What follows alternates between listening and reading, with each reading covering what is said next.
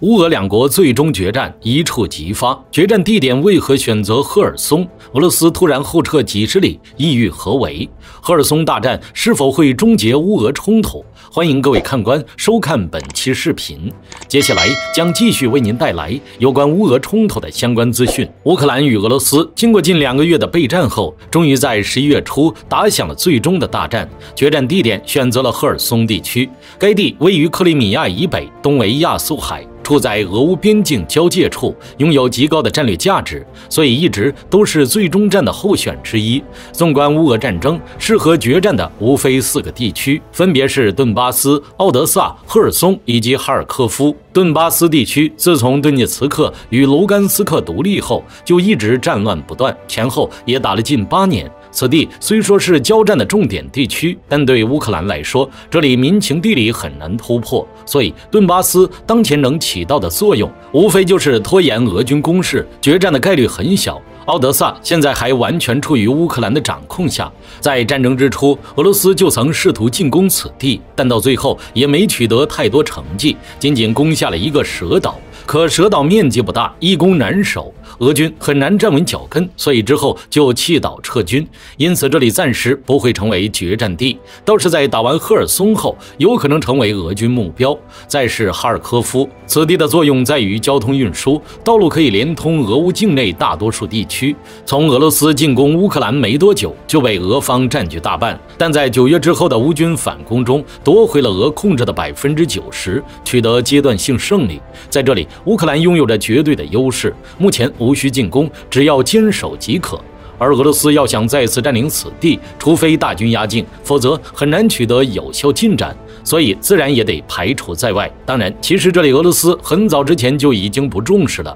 这一点从乌克兰反攻时就能看出。此地没有太多的守军，虽说当时是中了乌军的调虎离山计，但对于重点地区怎么也不可能就留这么一点的守备力量，连有效防御都很难组织起来。所以很多人都判断俄军对哈尔科夫并不是太在意。而反观另一边被俄方控制的赫尔松地区，面对乌军的10万大军，却守了近2个月，直到大决战之前都没有失守。这就证明俄军的重点一直都在赫尔松，所以能打的主力全在这里。不过，虽说乌军一直没有攻占此地，但小突破还是有的，导致俄军现在的后勤压力非常大。就比如新卡霍夫卡大坝直接成了一个定时炸弹，搞得俄军都想自己给它提前炸了，以免每天都提心吊胆的。而后勤的压力如果无法解决，那战场的容量就不足以支撑俄军过度的增援兵力，所以在未来一段时间，俄军整个后勤车队补给很难通过河面来进行。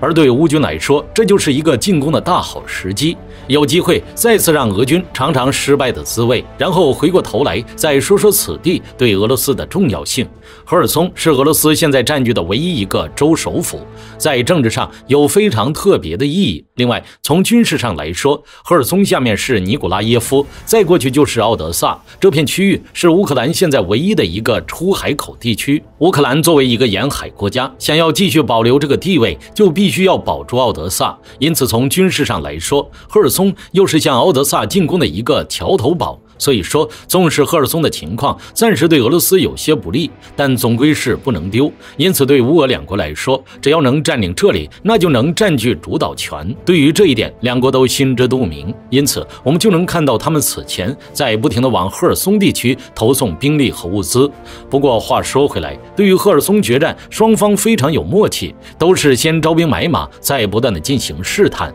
留下了足够的准备时间。另外，在开战之前，也就是10月底的时候，大量的赫尔松的非战斗人员也进行了大范围的撤离。当然，撤的基本都是俄罗斯的人，因为现在的赫尔松还在俄的掌控下。不过，在俄方撤退之初，有很多人说俄罗斯这是认输了，但只有交战的双方知道这是在清场。乌克兰也很默契地给了他们撤退时间，毕竟打仗跟普通人没有太大关系。而且撤退时，乌方也说过，俄罗斯是在积蓄力量，只可惜当时信的人不多，但现在证明的确如此。之后就是非战斗人员撤离完毕，双方直接开战。随着一声爆炸巨响，赫尔松决战也算正式拉开了序幕。两军围绕着赫尔松地区展开大规模行动，尤其是在北部战线，双方更是打得异常激烈。从从战况来看，当时交战最猛烈的地区就是位于赫尔松北面的乌格莱达尔城方向。战斗一开始，俄军就集结海军陆战队、特种部队以及装甲集群，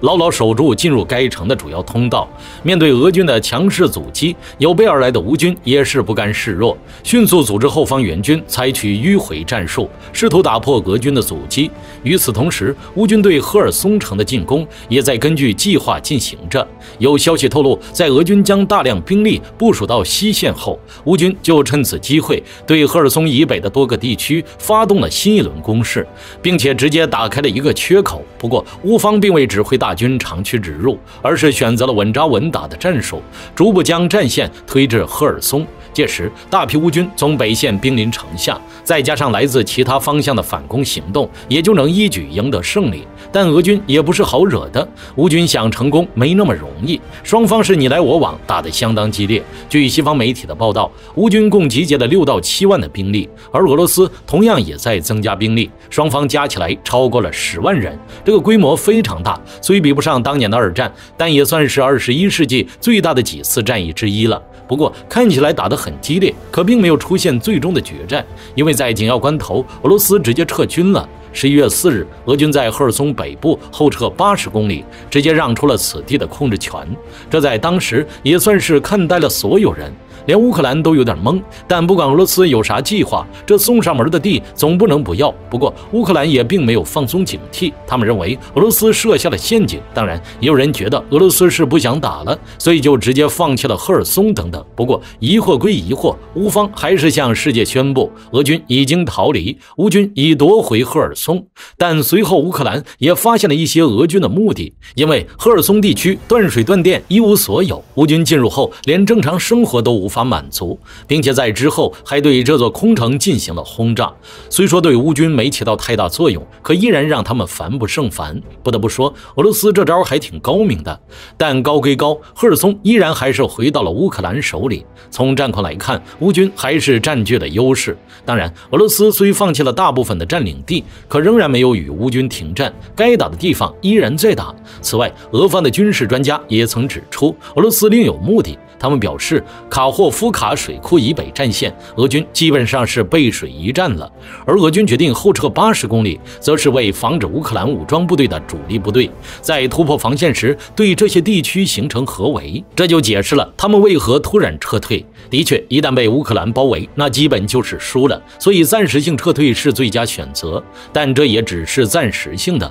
俄罗斯依然会继续赫尔松地区的进攻，后面的大战依然不会改变。不过，对于这次撤退，其实还有另一种说法，那就是普京根本不在乎能不能占领这里，他只是想把赫尔松变成缓冲区。只要有了赫尔松这个真空地带作为缓冲，那么黑海和克里米亚就能高枕无忧。乌军如果进攻，就只能先通过赫尔松，但在俄军的充分准备下，绝无可能通过。因此，只要赫尔松是空城，黑海与克里米亚就一直是安全的。对于此说法也算有理有据。可以目前俄罗斯的军队动向来看，他们是有打回去的迹象的，只不过暂时推进的不算太明显罢了。所以还是俄罗斯暂时撤退的可能性高。况且他们的后援还在路上，现在需要等一下物资，并需要根据战况决定下一步行动。但不要以为只有俄军这么做，乌军也在做着同样的事。他们比起俄罗斯要好了不少，因为关于后援这些不需要自己操心太多。在乌克兰边境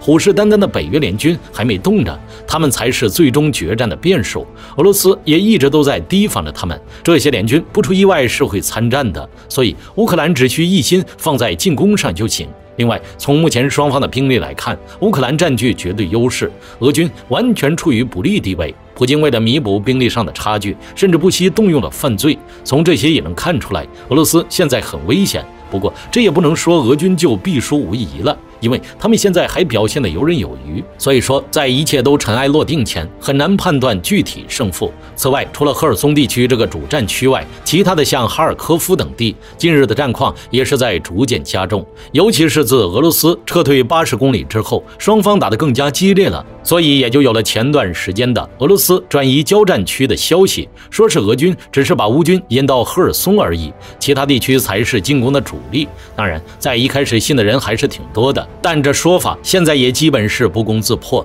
那些地区的战况是加重了没错，可是无法起到决胜的作用，所以意义并不算太大。只有赫尔松才是大战的中心，因此很多人都判断赫尔松接下来还有一场大战，而且就在2周之内，很快就能确定消息的真实性。暂时有关赫尔松的动向就这些，除了能看到在不停交战外，无法判断之后的发展。但有一点能确定，那就是赫尔松战役的结果能影响到最终的胜负。当然，大家不要以为打赢了赫尔松就能彻底终结这场大战，因为只有所有战场全部停战才叫结束。而赫尔松大决战以目前来看，并没有说会终结这一切。至于称赫尔松战役为决战，也只不过是他有希望结束战争而已。如果打完之后还不停，那大概会把决战改成俄乌战争转折点，因为它能决定之后战争的走向，是乌克兰取得胜利直面克里米亚，还是俄罗斯获胜挥师南下直逼奥德萨。另外，俄乌冲突就算结束了，大家也不要太过于乐观，因为之后还有美国、北约与俄罗斯的较量，这才是真正的重头戏。其实俄乌冲突打到现在早就不是两国的矛盾，从其他国家制裁俄罗斯开始，双方的关系就已然发生了转变，上升到了大国的对抗。尤其是美国与俄罗斯，这俩现在都到了布置核武器的地步，再加上现在的美军已经站在了乌克兰的边界之外，随时可能加入这场大战，只等时机成熟就去跟俄罗斯分个高下。而如今的俄乌冲突更像是一根易燃的导火索，随时都可能被点燃。所以只有当美俄握手言和，白纸黑字的签完停战条约后，才能说战争结束。但现在看来这何其之难。而且在赫尔松战役开战前，俄罗斯就曾发出过愿意与乌克兰和谈的消息，比起要求很低，近乎没有。不过之后就石沉大海了，也就是说双方无法达成共识，不能和平收场。对此大家认为呢？欢迎评论区留言讨论。